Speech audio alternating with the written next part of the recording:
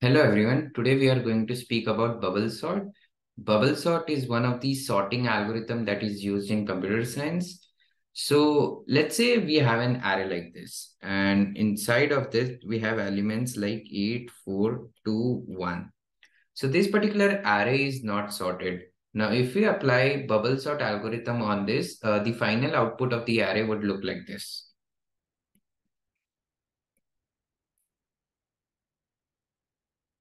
Now let me explain what bubble sort actually is. So in bubble sorting algorithm, what we do is we consider the first element, and this particular element is compared with each of the element apart from this in the array, and we do multiple swap operations. So what do I mean by this is, let's say 8 is compared with 4. Now 8 is greater than 4, so those two elements would be swapped.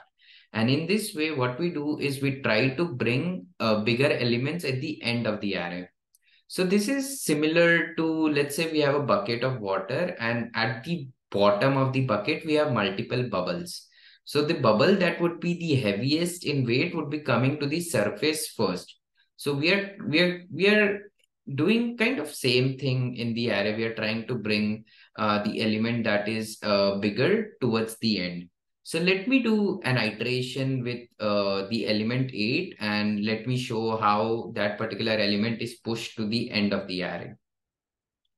So now in this iteration, 8 is going to get compared with 4. And since 8 is greater than 4, we are going to swap it. Now in the next iteration, 8 is going to get compared with 2.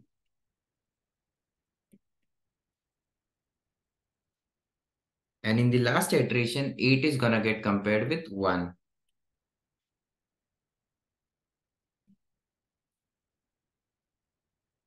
As we can see now, 8 is at its correct position. We wanted 8 at the end of the array since it's the biggest element in the array. Now we do the same thing by taking element 4.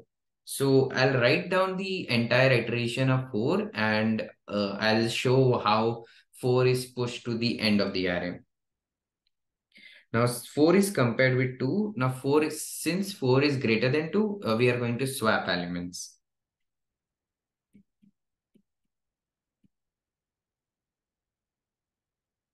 Then 4 is going to get compared with 1.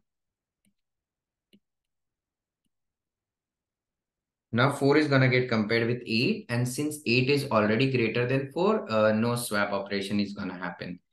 Then similar iterations, we do it with 2, and then we do it with 1. And then we get the final output of the array like this. And the final output is the sorted array in an ascending order. So let us now switch to looking at the pseudo algorithm of bubble sort. So this is the pseudo algorithm.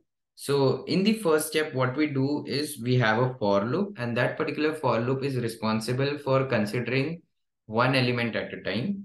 And the next for loop that we have, this particular for loop goes over each of the remaining element as I mentioned above, and we do this comparison operation. The comparison is like this: if the element is greater than the next element that we have, then swap the element. So this particular iterations that I was speaking about, 8 is compared with 4, then 8 is compared with 2, and then 8 is compared with 1. So similar thing is being explained by this pseudocode.